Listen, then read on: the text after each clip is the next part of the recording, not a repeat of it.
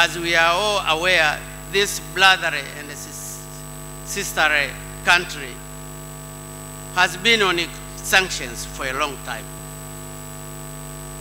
These sanctions have not only affected the people of Zimbabwe and their government, but our entire region.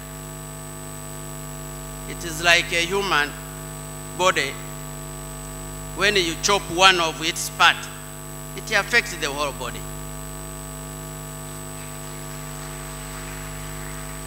Therefore, I would like to seize this opportunity to argue the international community to lift up sanctions it imposed on Zimbabwe.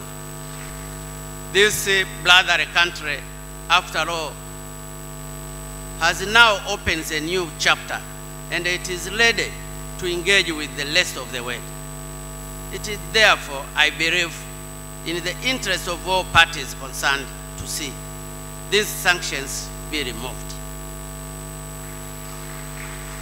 In this respect, I wish also to urge all SADC member states to continue to speak with one voice on the issue of Zimbabwe.